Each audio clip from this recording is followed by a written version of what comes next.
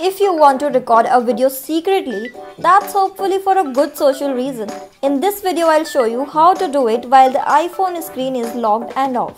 For this, go to Settings on your iPhone, tap on Accessibility, scroll down and tap on Guided Access and toggle the switch on. Then go back to Accessibility and tap on Accessibility shortcut located at the bottom of the screen and tap on VoiceOver.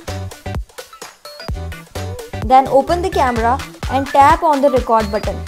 Once your recording is started, now press the home button 3 times and select VoiceOver from here.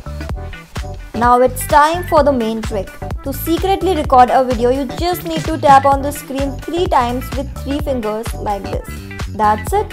So that's all for today's video. Did it work on your iPhone? Let us know in the comment section below.